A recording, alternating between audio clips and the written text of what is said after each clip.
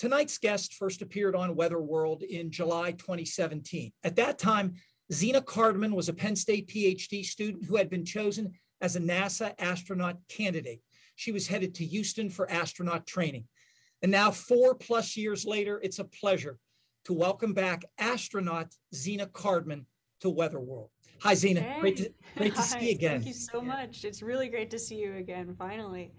Yeah, really. Well, let's turn the clock back. Take us through some of the key elements and requirements of your astronaut training and evaluation process.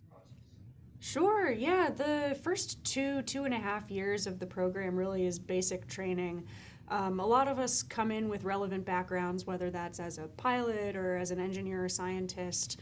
But there are some basic fundamentals that we all have to learn. And so that's everything from learning the Russian language to learning robotics on the space station, all of the emergency procedures, all of the engineering systems. Those of us who are not pilots coming in learn how to fly the T-38 jet.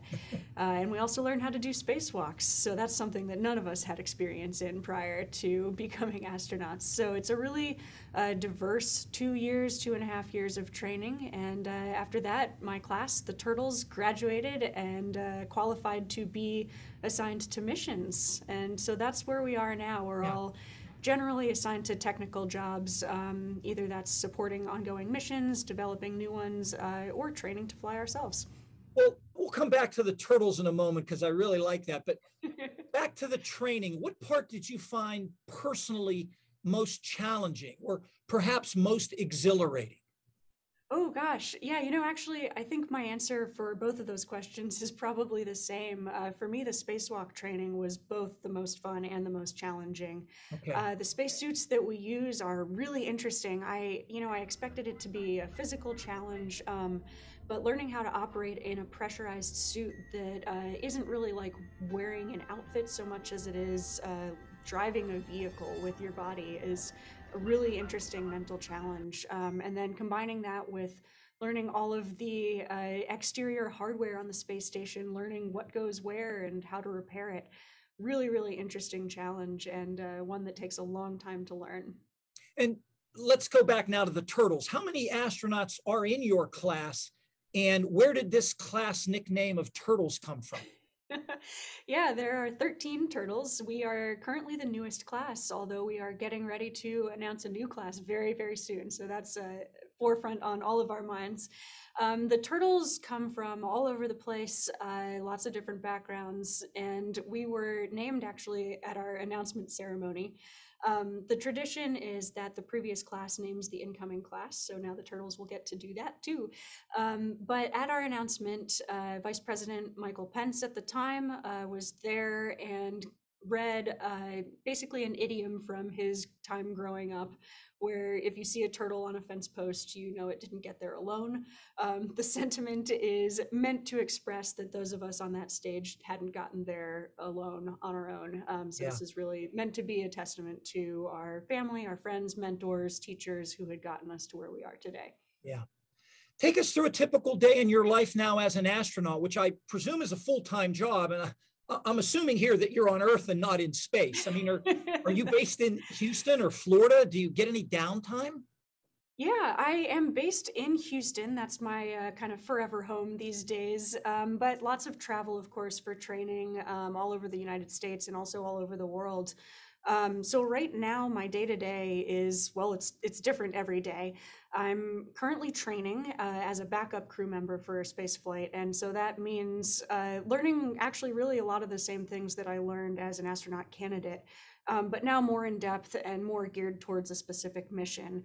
I'm also learning an actual launch vehicle these days. So I spend a lot of time in Hawthorne, California, out near LA, where SpaceX headquarters is, and also all over the world. So I spent a lot of the last several months in Russia and in Germany, learning from our international partners, since it is an international space station. So that's been a really fun part of the training flow.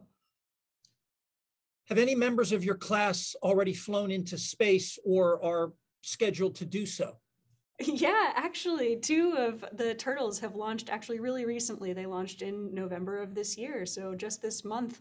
And they're getting ready to do their first spacewalk actually on the International Space Station. So it makes me so happy to see my classmates, people who are, I mean, they really feel like friends and family more so than they feel like colleagues, doing what they do best and just absolutely having an awesome time in space. And so you're actually training right now as a backup in case one of the astronauts planned on a coming mission is unable to go? Yeah, that's the idea. Of course, it's very unlikely that I would fly myself. And so, really, my goal here is just to be as proficient as I possibly can be and be there to support the crew members who are flying so that when it is my time, I'll be all the more ready. Yeah. Well, I mean, do you have any inkling when your turn might come, or will you just be pulled aside one day rather unexpectedly and told you're going to space? Yeah, yes and no. I have some inkling of an idea, and I think you'll see all of the members of my class flying in just the next couple of years. It's a really exciting time in spaceflight because we have so many different options for vehicles to fly on and missions to do. So some of us are learning the US commercial crew vehicles, SpaceX Dragon right now. We also have people supporting Boeing Starliner. And we also have colleagues who are launching from Baikonur on Russian Soyuz. So lots of different options. But of course, that also means that there are lots of logistical puzzles, I guess we could say, and lots of shifting people around to make sure that we have the right complement for the right mission at the right time. So long story short, I'm not sure exactly when, but really excited to see all of my class flying soon. Zena, I wish we had more time. We will definitely check back with you in the future, but thank you for joining us from Houston. Astronaut Zena Cardman, thank you so much. My pleasure. It's been great to see you again. Same with you. Take care. And we will be back in a moment with more.